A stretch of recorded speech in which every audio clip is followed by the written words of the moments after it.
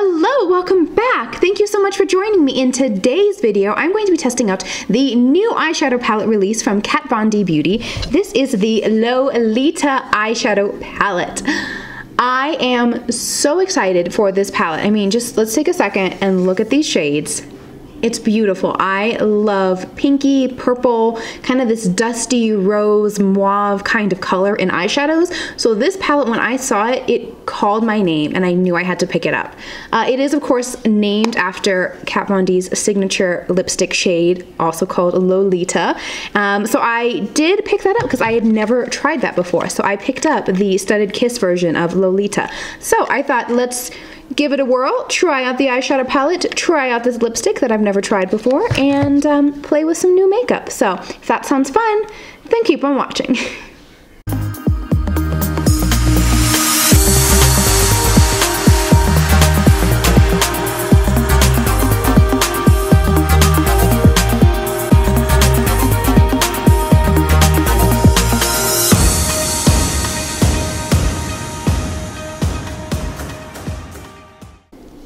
Alright, so I'm zoomed in a little bit so we can actually see what's going on with my eye.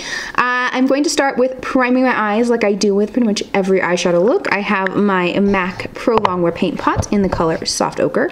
I'm just going to take this on a beauty blender. I could use a brush, but I'm lazy, and this beauty blender is already slightly dirty, so that's what we're doing. We're saving a step. So now that my eyes are nice and primed, I can't decide if I want to go in with the color Primrosa or Besitos. I kind of think I want to go to Besitos, which is a little bit of a darker pink, and then use this one as like a highlight shade. So I'm going to take Besitos, and I'm going to use a Morphe M433 brush, and like pretty much every eyeshadow look, I'm just going to start by stamping this on my brow bone and into the crease. This is a lot more purple than I thought it would be. I really thought it was a lot pinker in the pan. Coming on the eye, it looks very purple, but I kind of really like it, I'm not gonna lie. I'm now gonna go into the signature shade with a slightly more pointed blending brush. This is the Morphe 441, and I'm going to go into the shade Lolita. And I'm going to basically keep the same shape that I have going with the Besitos shade, but I'm just going to keep it a little bit lower and really focus this on in the crease. So I'm just taking this shade and placing it in my crease and then starting to blend slightly. And I'm going to take this pretty much all the way from the outer corner into the inner corner of the eye.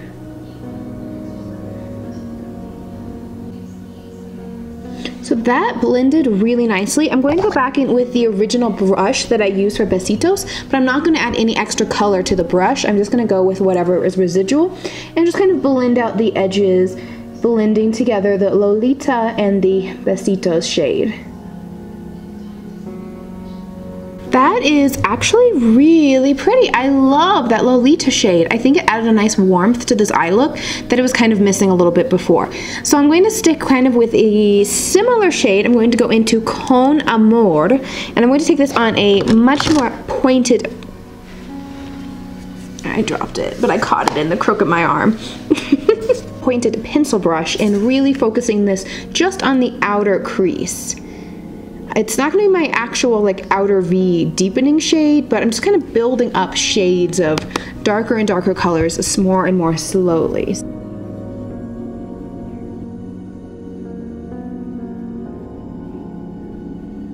Okay, so I actually really do like how this is turning out. I'm loving these colors. I think they're blending really, really nicely. So I am now going to go into the darkest shade of the palette called Eterno, whatever. I'm going to go into the darkest shade of the palette, which is this dark plum shade. And this, of course, I'm going to use to smoke out that outer corner. I'm using a very small little pointed blending brush. And just really focus this on the outer V and in the outer edge of the eye, just to really add a little bit extra depth.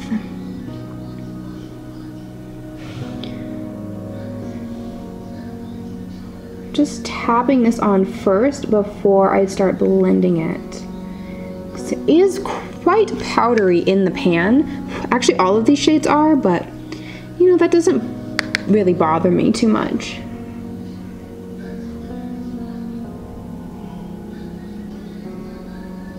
I'm having a little bit of patchiness with this color, if you can tell how it's a little bit darker here on the bottom as it is here when it gets to actually on the lid, which I don't exactly understand considering they're both over other shadows. I've layered a lot in this outer corner. I don't know why it's not. It just doesn't seem to be adhering as well on the actual lid as it does in the crease.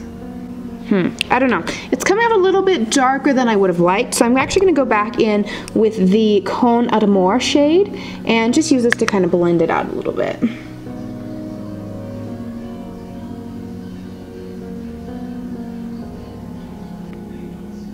Okay, I like that a lot better.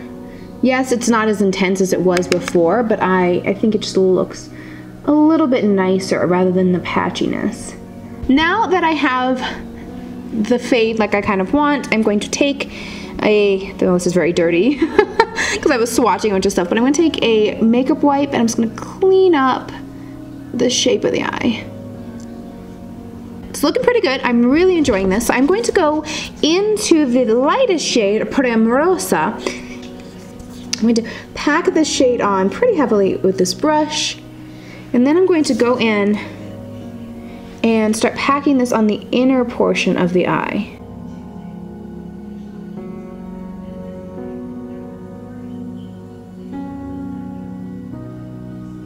This is a tip I love to do if I'm doing like an all matte kind of brown eye, but I really like using the lightest cream shade in the Kat Von D Shade and Light palette for this, so hopefully this will work the same way. I've never actually used a Kat Von D eyeshadow before. We all know that the Kat Von D Shade and Light palette is one of my favorites for contouring. If you haven't checked out my yearly favorites video, I'll link it above and down below. I am going to now go back into the Lolita shade and kind of blend the transition between the very light shade and the very dark shade, and as well as just clean up the crease a little bit. So I'm just going to pat this between these two and kind of wiggle it back and forth.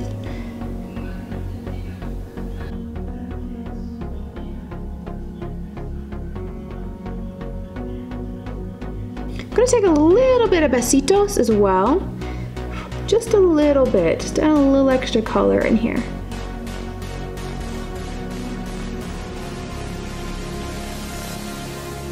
I do really like this. I think it's looking good. So I'm gonna go ahead and finish up the rest of my face, and then I'll be back to do the lower lash line and give my final thoughts. In the meantime, while I'm doing that, let's take a closer look at the eyeshadow palette itself. It features 8 rosy matte shades, including fan favorite Lolita, plus unique yet universally flattering variations on the original Chestnut Rose. Each velvety powder is blendable and buildable in Kat Von D's signature high pigment formula for looks that are as unforgettable as the shade itself. In the palette, we have the shades Promesa, a pale pink, Besitos, a dusty rose, Recuerdos, raisin, Hermosura, rose, Con Amor, terracotta rose, Lolita, chestnut rose, Corazon, plum, y Eterno, an eggplant. So I really want to use this like bright purple shade called Corazon, so I'm going to use that same pointed pencil brush that I used with Con Amor, and I'm going to start stamping this onto my lower lash line. Okay, that brush is too big. It's not working. Let's find a smaller brush. I'm going to take a flat brush, but it's the one that's a little bit fluffier, if that makes sense. And I'm going to use this to try to smoke out my lower lash line with that Corazon purple color.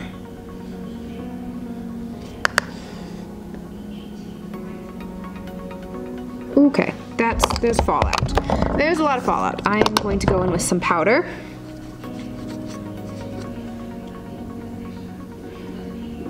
Try that again. Third time's a charm, let's hope.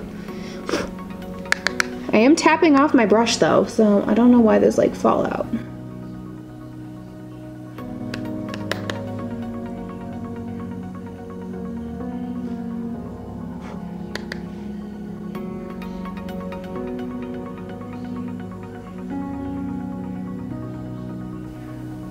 Okay, I am now gonna brush off this powder, and I'm gonna blend out the lower lash line, which is a little bit of Lolita mixed with Besitos.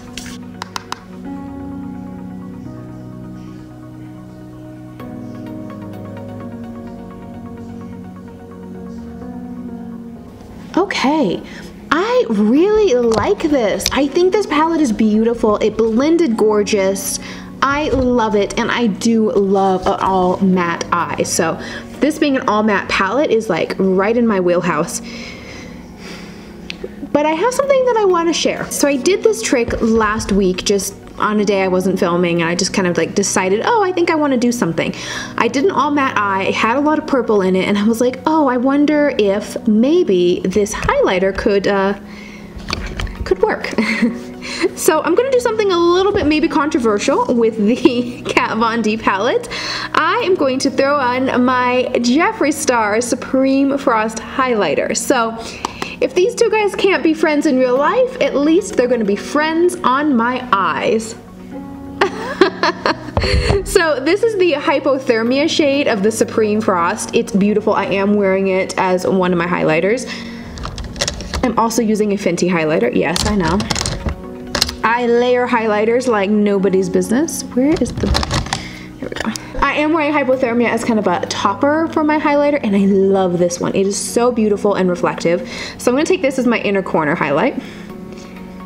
Yeah, you heard me. I think the slight purpley brown tones in this highlighter is really going to complement this eyeshadow look. And just look at that. Look how reflective it is. Oh, it's so pretty. I can't go without an inner corner highlight. I really can't. And take it on my brow bone too. Because why not?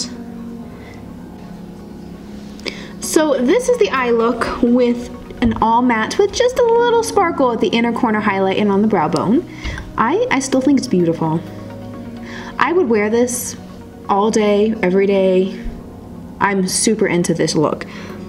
But I just want to share a little trick that I tried last week and I loved. I thought the effect was beautiful. So I'm gonna do it.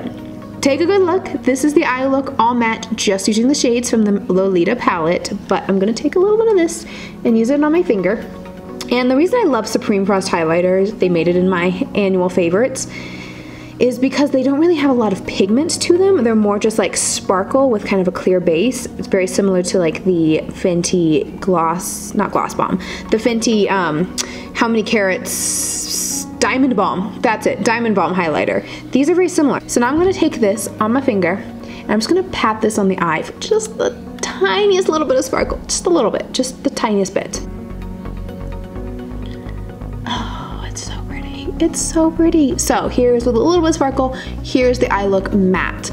I think they both look really nice. I think the sparkle just adds a little bit of extra, I don't know, fun, dimension, something different. If you don't like it, feel free, let me know. Which one do you prefer? Do you prefer the all matte look, or do you like it with a little bit of highlighter on it? Last but certainly not least, oh, well, let me put on some mascara. I'm gonna throw on my Better Than Sex mascara really quickly. This is just a little mini travel size that happens to be here. Yeah, other mascaras are upstairs, but you know, whatevs. So I'm just gonna throw this on really quickly and I'll be right back to try on the lipstick and give you my final thoughts. So this is the finished eye look. I think it turned out really, really well. I think it's beautiful, I love it. But I am gonna finish up the rest of my look by going in with the Lolita lipstick. So this is the Studded Kiss Cream Lipstick. Now, I own a couple of these, but sound like a broken record here, I've never used them. This is the Rosy Chestnut shade that's supposed to match the Lolita shade in the palette. It's supposed to match, it's the Lolita palette. Let's use the Lolita lipstick. Here we go.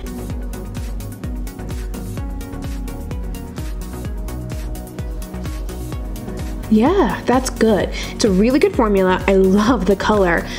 It's a little bit pinker than the eye look, but it does complement. I think if I had maybe not used quite as many of the purple tones in this palette, I think it would match even better. But I still think it all goes together. It's in the same family, and I like it. I really, really like it. Okay.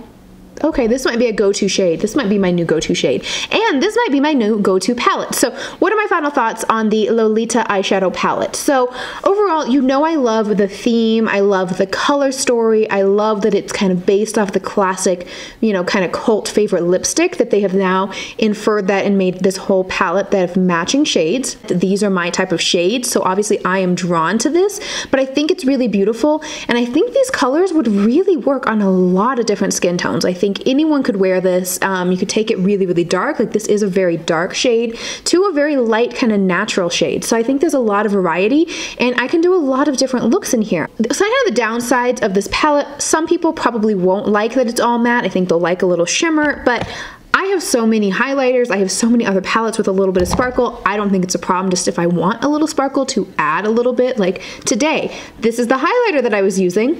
Put it on my face, put it on my eye. It's kind of, you know, it's just taking one step and using it in different places. I don't have a problem with that. I like it. And I love a good all matte eye. I just didn't do it today because I wanted to share with you guys like this new little technique that I had tried out. But I love a good all matte eye. It was my go-to everyday look for a long time. I think this could be kind of my go-to everyday. Like these are my kind of neutrals. Like yes, I love a good brown smoky eye, but these are my kind of neutrals. But it is beautiful. I think it'd be great for school, for work, or you can, if you want, if you're not like me that wears like dramatic smoky eyes all times of the day or night, you can go a really light look. You can also deepen it up and go really smoky and dark, and so you can kind of go transition from light to dark, from day to night. I think it's really a versatile palette in that way. The only thing that's kind of the drawback, it is $39 for only 8 shades, which is kind of pricey, to be completely honest. 8 shades for $39. That's a lot. That would kind of be my drawback. Maybe wait until it's on sale, because I would pick this up. Like I definitely would recommend it. Just for that price, it just seems a little bit high. The other drawback that I have is that the shades are quite powdery and kind of dusty. I don't necessarily mind if there's a lot of kick up in the palette. That just means that it is more pigmented, and I like that. I like a color that's kind of like bam, in your face, like on my eye. Not just in your face, but on my eye. I like something that comes in very pigmented and dark right off the bat, and then I can blend it out and work with it a little bit later. I would rather do my blending after the pigmentation as opposed to blending to get the pigmentation, if that makes sense. The only shade I really had difficulty working with was this darkest shade, Eterno. This one I just thought was a little bit patchy, and it never really got the full opacity that I like from a super dark, rich shade. And maybe it's just coming from the fact that it's the darkest and it's kind of a purple shade, and I know purples are supposed to be difficult to formulate or to work with or whatever, but I do have dark purples that I think work a little bit better than this. This one just was ever so slightly patchy. Once I blended it out with, I think it was Con Amor, it was a little bit better, but you could still see a little bit of the patchiness there. Yeah, I like this palette a lot. I think this will be, and it's so small and compact, I think, not that I have any trips planned, but if I was traveling, I would definitely take this palette with me in my makeup bag. It'll be my go-to. I think this is gonna stay like out in my bathroom, on my vanity, easy to grab, that I can use it on a daily basis. So that is everything I have to say about the new Kat Von D Lolita eyeshadow palette. If you enjoyed this video, be sure to give it a thumbs up. It lets me know that you liked it so I can keep doing videos like this in the future. And if you have not yet subscribed, I mean, now's your chance. What are you waiting for? Hit the subscribe button and ring the notification bell so you'll be notified every single time that I upload a new video. Thank you so much again. I hope you have a beautiful day wherever you are. I love you all so much. Bye!